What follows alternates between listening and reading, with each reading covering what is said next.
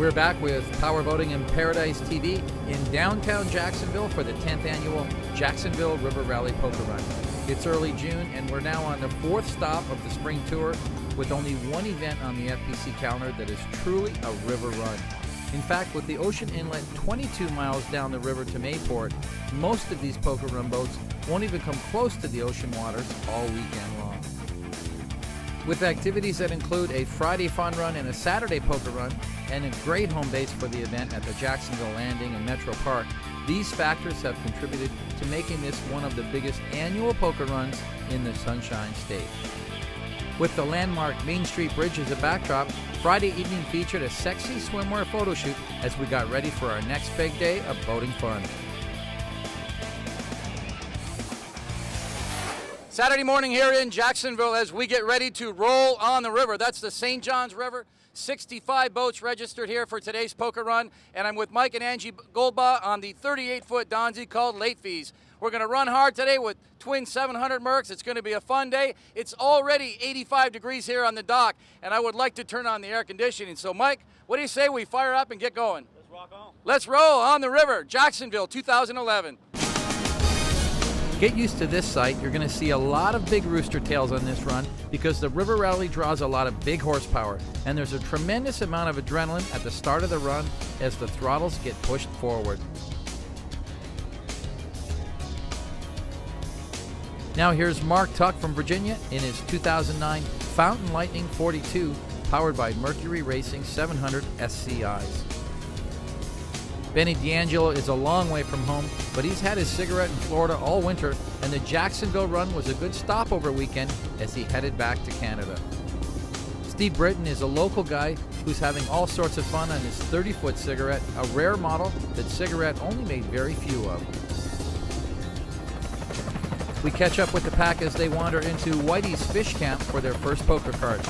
This is a good chance to get a closer look at the boats and, of course, other types of scenery. And from the cockpit of Late Fees, the scenery is just fine.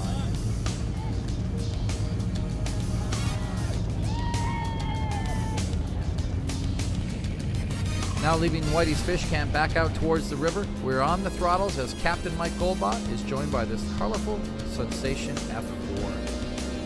There's plenty of fast cats on the Jacksonville poker run, like this 39-foot MTI, a former race boat with twin 1100s belonging to Pete Tafaro from Louisiana. Speaking of former race boats, here's Dan Davies in his full canopy fountain called Global Warmer. With no AC on board, I bet that cockpit is pretty warm right now. This is Brian Stubblefield from Bonita Springs, Florida. His last boat was a Pantera, and now he's in a twin-engine Active Thunder 32. We said there were some fast cats on this run, and here's proof. This is John Woodruff in Winship, a 48-foot MTI powered by Mercury Racing 1350s. This boat is capable of 180 miles plus. Bob Eppel from Indiana loves this run so much, he just keeps coming back in his 39-foot Velocity powered by Mercury Racing 700 SCIs. Philip Mann is one of the local Jacksonville guys running this 32-foot Spectra Cat called Cat's Meow.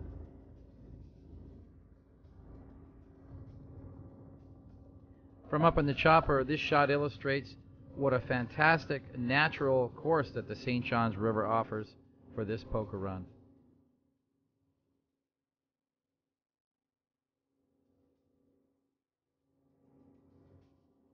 Back with our teams, this is Rick and Dana Day from Alabama in their 36 Nortec Black Gold. We saw them in Biloxi a few weeks earlier running their 42-foot fountain at Smoke in the Sound. This is Robert Gillingham from Naples in his 29 Velocity VR1.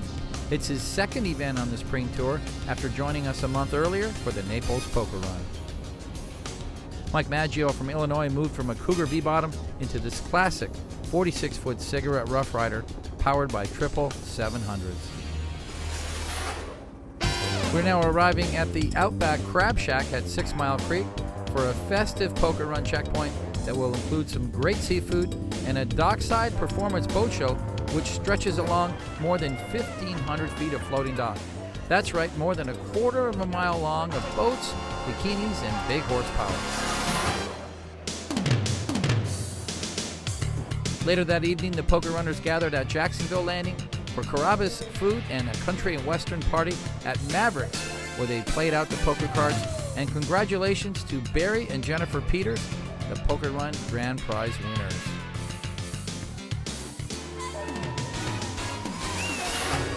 When we return, we'll feature highlights from the 20th annual Sunny Isles Poker Run, so stay tuned.